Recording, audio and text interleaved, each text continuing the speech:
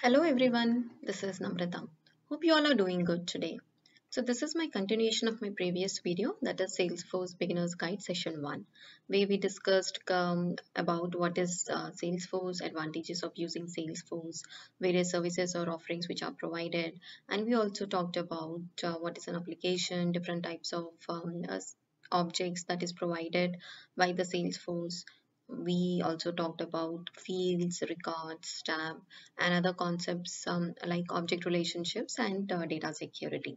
So in this session, we will be discussing about the various editions provided by the Salesforce, like what is Sandbox, different types of Sandbox which are available. Then we'll also talk about page layouts, record types, and how do you create a custom field in Salesforce. For those who are watching our video for the first time, I would request you all to please do watch the video related to Salesforce Beginners Guide Session 1. And those who are very new to our channel, I would request you all to please subscribe our channel. Alright, now let's get started. We'll start with the Salesforce Edition. Salesforce offers bundles of features and services and each get toward specific business need. So according to your business requirement, you can either you can choose what services you would like to opt for or what kind of edition is very good for your company or your organization. According to your business need, you can look out for those different features or editions which are available. There are different types of editions which are provided. One is Salesforce by Salesforce. We have Essential, Professional, Enterprise, Unlimited, Developer. So let's understand each of these edition in a very brief. When to use this Essential edition? This is mainly designed for small businesses who wanted to get started with the CRM quickly. And what is professional? Professional is mainly meant for medium-sized businesses requiring full-featured CRM functionality. When do we use the enterprise edition? Enterprise edition is mainly meant for large and complex businesses. It gives you the advanced customization and it allows you to use a lot of administrative tools in addition to all the functionalities which is available in the professional edition that can support large-scale deployments too. And unlimited edition is it maximizes your success and extends it across the entire enterprise through the lightning platform. It gives you new levels of platform flexibility for managing and sharing all your information on demand. And so basically it includes all the enterprise edition functionality, professional edition functionality, and essential edition functionality, along with full mobile support, mobile access, unlimited custom applications, increased storage limits, and a lot of other features. And now when to use the developer? Developer is mainly, as the name suggests, it lets our developer extend the Salesforce application and develop the application as per our business need. So how do we know that which edition we belongs to, that is Salesforce belongs to? Now what we can do is let's log into our Salesforce and let's see where that information is provided by the Salesforce. So we are logging into our Salesforce, and once we log into the Salesforce, from the quick find under the home, you can search for company information. So here you can see under the company settings, you see company information. Click on company information. Here it tells a lot of different information like who is the primary contact for your organization, um, and other details like what is the use space, what is the file space, organization edition. This is where you can see that my org is a developer edition. It is using a developer edition. And what is the instance? NA135. What is our org ID? This is called as an org ID. And let's also understand what all different licenses which are available or which is best to our organization. In order to enable specific Salesforce functionalities for our users, we can choose any of one of the licenses, user licenses for each of the user.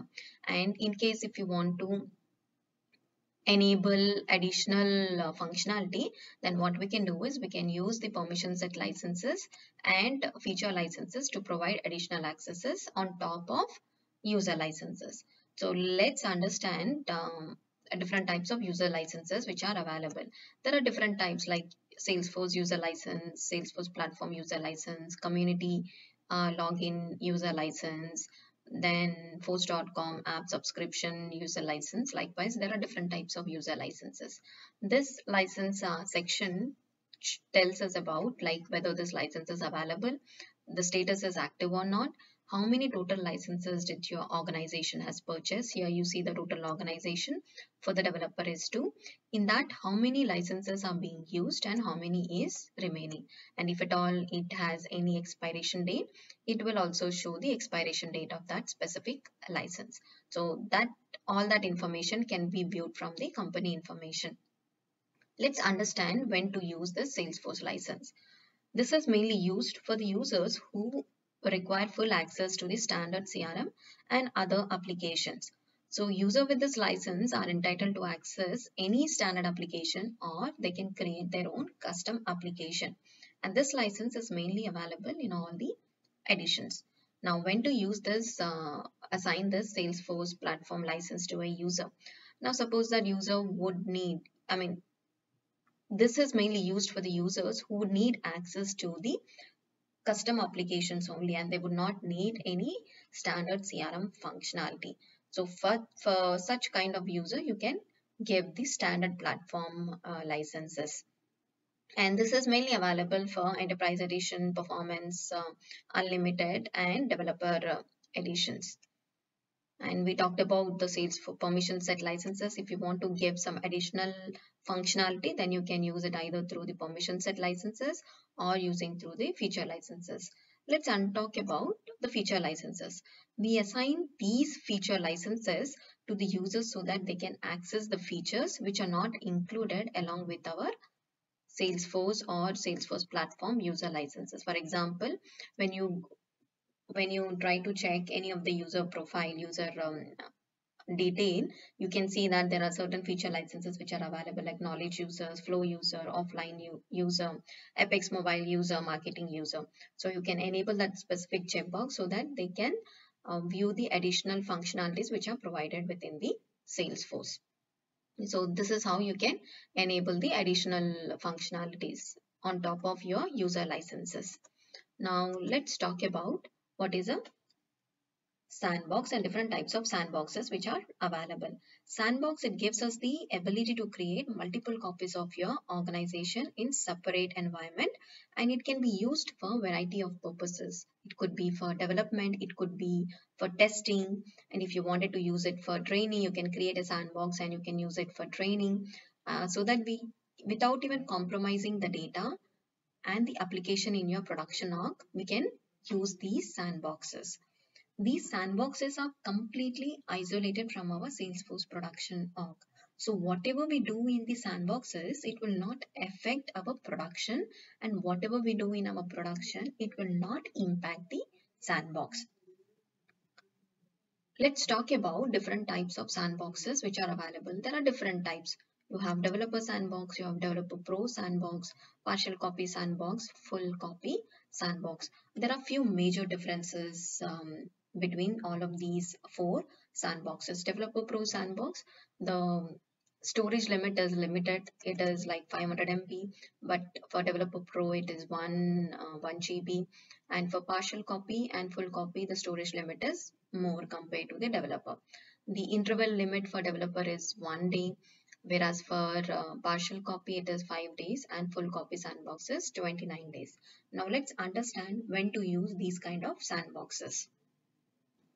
Developer sandbox is mainly intended for development and testing in an isolated environment. So if at all you wanted to use it only for the development, then you can use a developer sandbox. Developer Pro sandbox is also same, but one of the additional feature is the storage limit is greater than the developer sandbox, and it can be used to handle more development and quality assurance tasks, and it can also be used for doing some kind of integration testing or user training. Partial copy, it is mainly used for as a testing environment, so you can use this partial copy sandbox for the testing environment, and the refresh interval for this partial copy sandbox is 5 days. Full copy sandbox is intended to be used as a testing environment, and only full sandboxes support entire performance testing, load testing. Like if you wanted to do the end-to-end testing, then you can make use of this full sandbox. So it is an exact replica of your production data. Whatever the data you have it in the production, the metadata like all the objects, custom objects, custom fields, all that informations will be synced up to your full sandbox, will be refreshed to your full sandbox. So it is the exact replica of your production log, including all the data such as object records, attachments, and metadata as well. Okay, now let us talk about or let us understand what is a page layout. So if you recall, in our first video, we have seen what is an app, and we have also navigated to the account tab, and we opened up one of the account record, and we have seen different fields on that specific account record page. So let's go to our account, same from the object manager, or no, from the app launcher. Let us go to the already existing app, which is Sales Console app, and let us open a account record page. So this is how the account record page looks like. So whatever the details here you are seeing, all of this is being configured in the page layout, like whether you want the account owner to be on the left hand side, you want the rating on the right hand side. The placement of all of these fields can be done using the page layout, and all the record types here you are seeing, right? Contacts, opportunities, cases, all this is something which you can do using the page layout. Now let us go to the account object and create a page layout. So how do we navigate? From the gear icon, click on setup and go to the object manager, open the account object and go to page layouts. So here you see there are different page layouts which is available out of the box when you create your Salesforce, when you sign up for your Salesforce default one. So you have for marketing one, you have marketing for the sales, you have sales layout. For the support, you have support layout, and this is the standard layout. Let's open the standard layout. So page layout, these controls the position of the fields, related list on the record, like what all different buttons should be displayed on the page, what fields should be displayed, what custom link should be displayed. All of this is something which is possible, which can be done using the page layouts. Here you see you have the account owner, all of this, the placement of the fields, right? In the same way, you are able to see the fields here, the record page here. Now, if at all you wanted to make certain editability on that specific field, like visibility and editability can be possible using the page layout. Now, if you see, click on this, you see two buttons like remove and properties. When you click on the properties, you see that it has two different properties, field properties, like read only or required. So using this page layout, you can make a field as read only or required. So that is one of the major characteristics or important thing about the page layout. And you can do the placements of the fields, like where you want this specific field, how do you want, if you want to have different section, like you need to have a section related to the account details section, then you wanted to have account address information, then you would like to have some other general information. So you can create multiple section, and you can decide how you want the page to be look like. So all of this is possible using the page layout. Now what we will do is we'll try to create a new page layout. So how to create a new page layout? You go to the account, and under the account you see the page layout, and on the right hand side you see new. Click on new button, and here you can use it as a clone feature. You can use the already existing account page layout and clone it. So what we'll do is we'll create it as an SFDC one-stop account layout, so that whatever the placement of the fields or the different sections we have it on the account layout will get replicated when we create a new page layout. We'll see how that happens. So here you see all the fields which we have seen it in the account layout, it's all been same. There is no change. Now you can make changes as per your business need. I don't want this.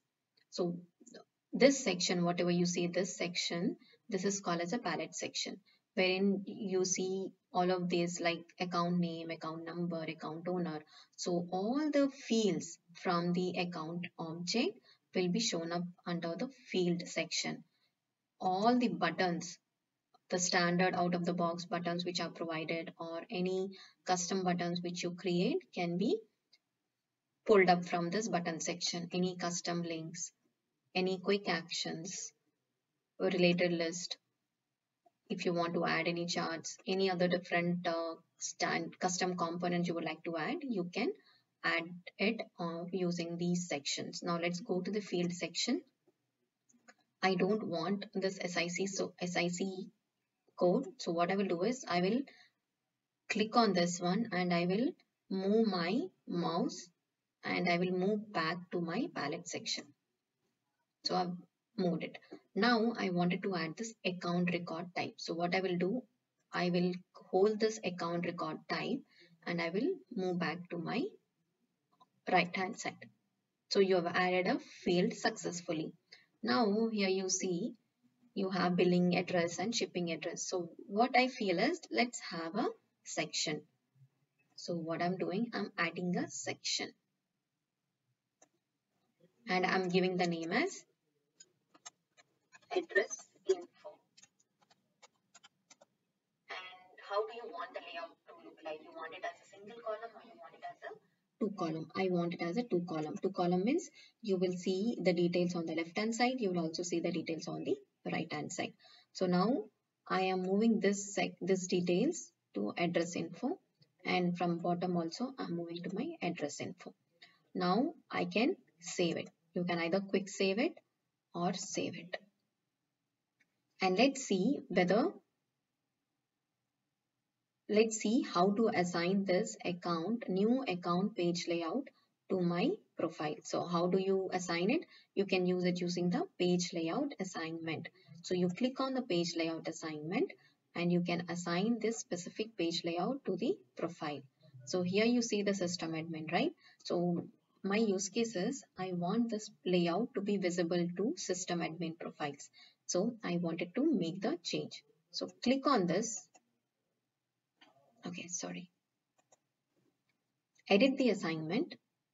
When you edit the assignment, go to your profile where you wanted to make the change. Click on that. Go to the arc and from the page layout to use, look out, change it to SFDC one-stop account layout and click on save. Here you see that for my system admin, the page layout is changed to SFDC one-stop. So this is how you assign the newly created page layout to the profile. So now let us see whether it's getting reflected or not on my record page. So let's go to my account record. Let's try to refresh it. Go to the details section of it. It takes some time so that it takes some time for the reflection. So here you see this section got added successfully. You see the address info. This is what is the section that we have created, and we have moved the billing address and shipping address to this specific section. So that is how whatever the changes you have done to your page layout, that is getting reflected and on the record page itself. Now if you recall, I have removed one of the field, right? So that specific field is removed and this field got added.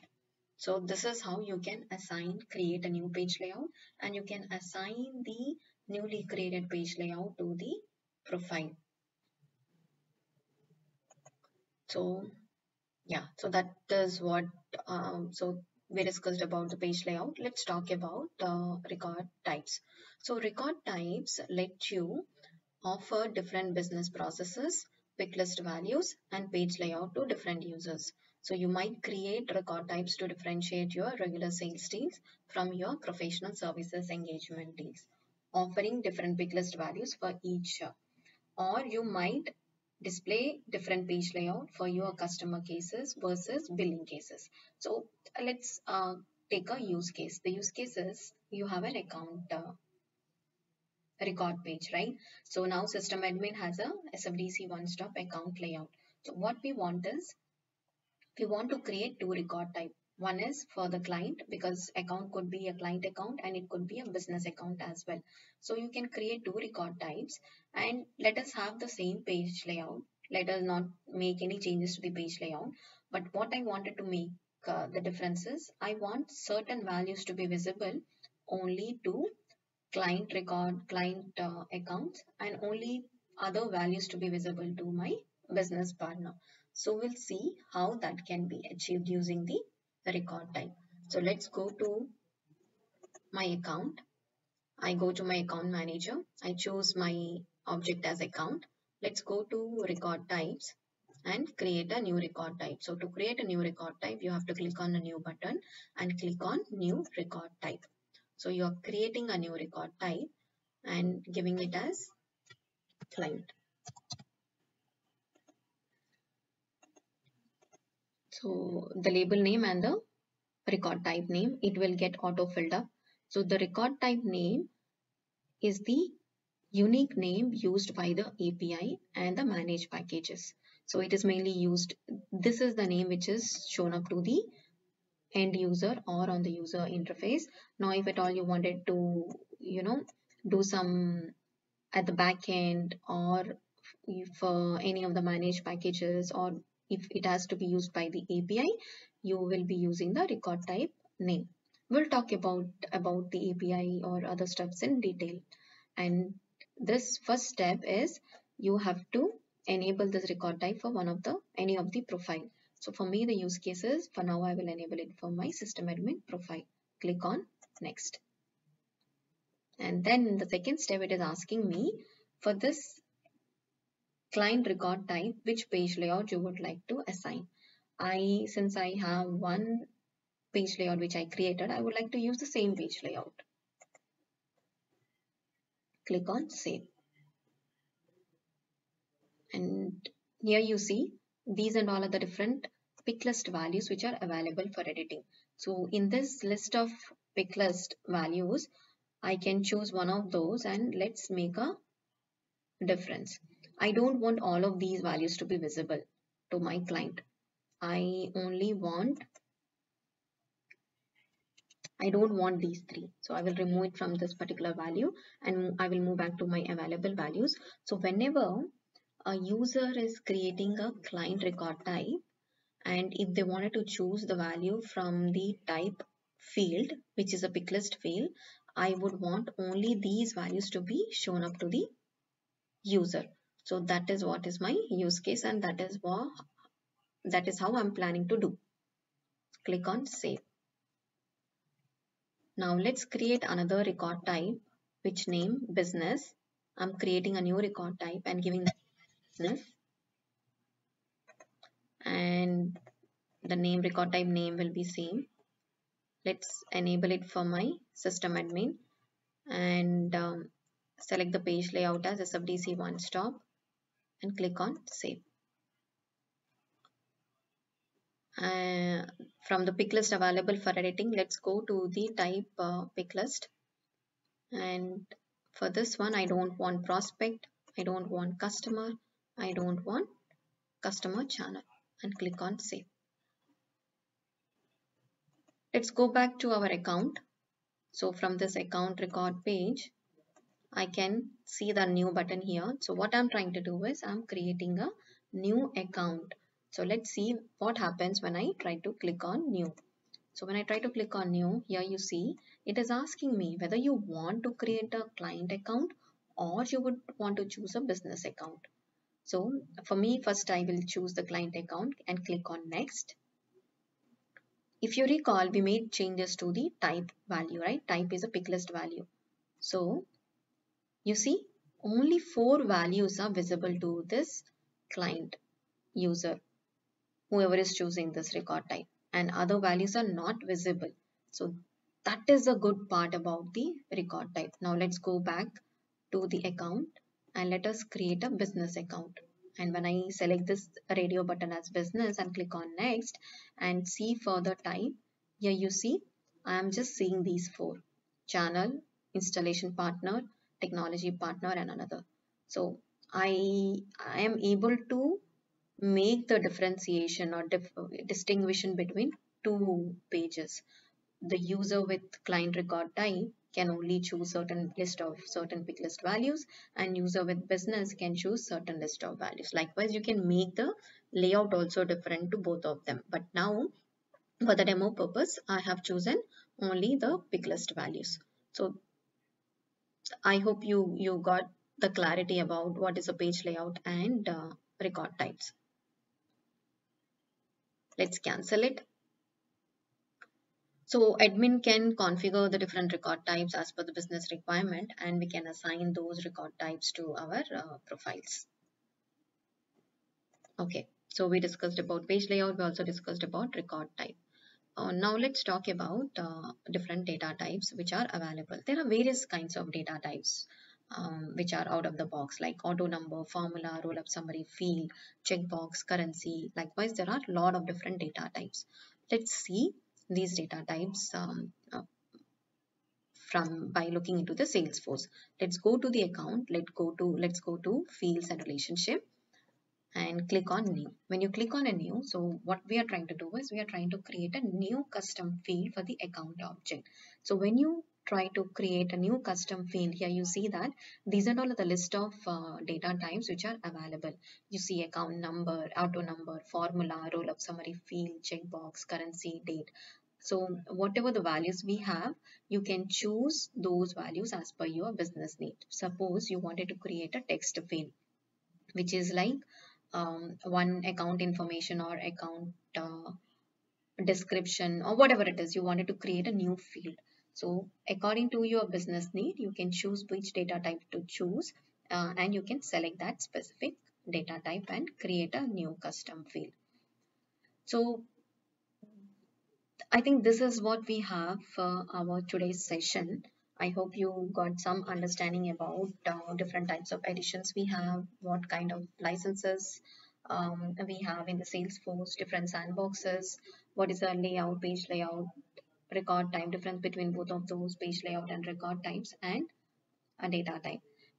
In my next session will cover different other topics related to Salesforce, like how to create a custom object, and we'll also try to create few custom fields, and few other topics will be covered in my next session 3. Until then, take care, stay safe, and have a good day. Bye bye. Thank you all for watching.